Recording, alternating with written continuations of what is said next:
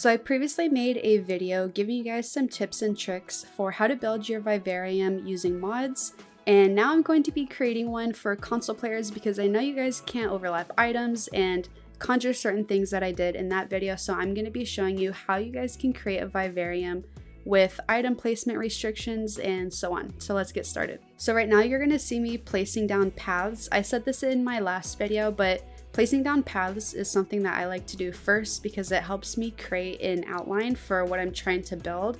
You can see right now, if I try to place this path over this patch of grass, it is not going to let me do it right. So one thing I learned while creating this video is that you have to be very mindful of where you're placing your objects.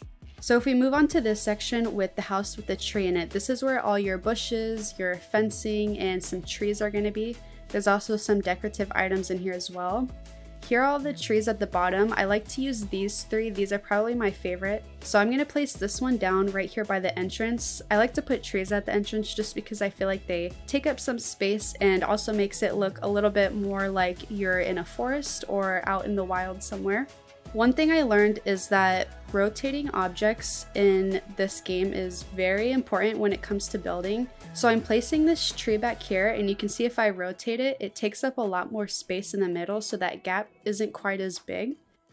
Now moving on to bushes, these are one of the things you actually can overlap in the game if you are on console. So you can see that these bushes are kind of overlapping themselves. And I'm just going to place these around here because I feel like adding bushes around the trees makes it look a little bit more natural. One thing to keep in mind is if you want to have that kind of overlapping effect, if you're just mindful of where you're placing your bushes, then you can kind of create this overlapping effect. So I added these ferns on the side, and don't forget you can change the size of anything, and that white square underneath changes as well. So if you have a bigger bush and you're trying to put it in a small area, it's not going to work as well versus if the bush was a lot smaller. So you can see now I'm placing the smaller bushes around, and it's letting me overlap them with pretty much all the other plants. Now I'm walking around these bushes just making sure I like where all of them are placed. Moving on to fencing, you'll notice that if I place the fence right here, it's not quite as close to the tree versus if I were to rotate it and put it right here. One thing I like to do with the fencing that adds a little bit more to it is I will take these hedge fences and I will either place them behind or in front of the fence. So I'm going to place them in front and behind just to give you an idea what it looks like. This is what it looks like if they're in front. And this is what it looks like if they're behind. Now I think this is going to be a much nicer and cleaner look for console players, but it's your choice. You can design it however you would like to. Now we're going to go into this section, and this is where our little cottages are and these trees. These trees are a lot bigger than the other ones. So I'm going to place this cottage down. Unfortunately, you can't go into them. They're just kind of blank, empty shells.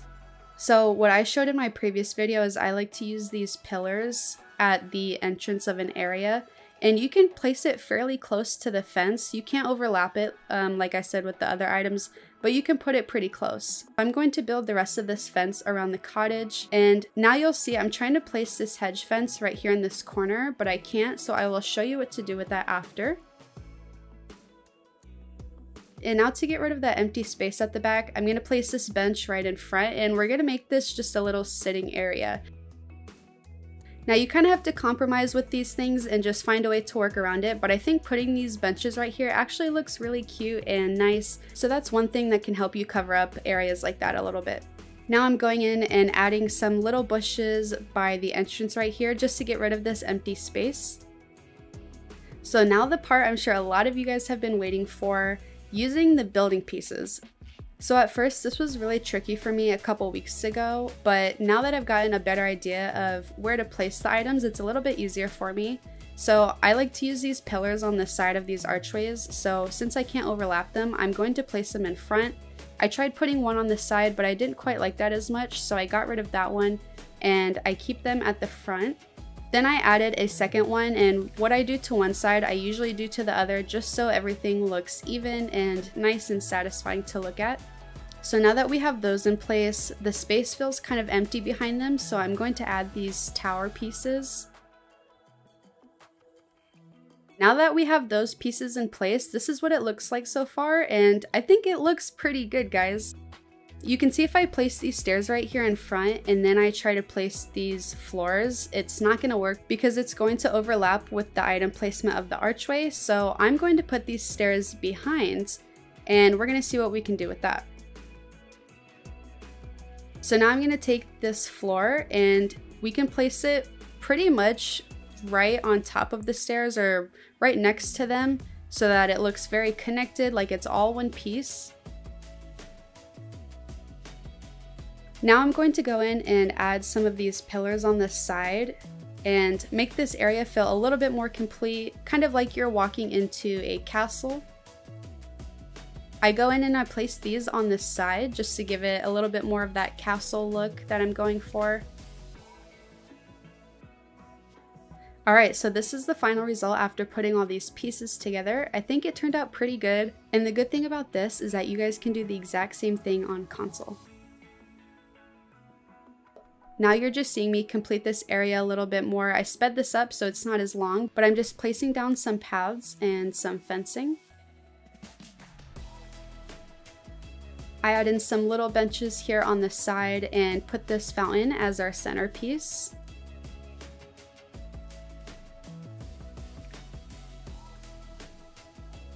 And this is our complete build, guys. So I think it looks very similar to the one that I made with mods. If you want to go see my tour, I will leave it linked in the description and probably in a pinned comment as well.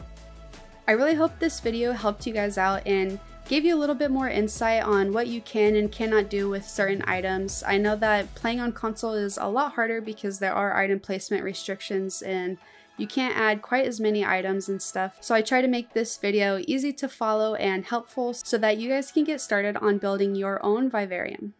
Thank you so much for watching and I will see you guys next time.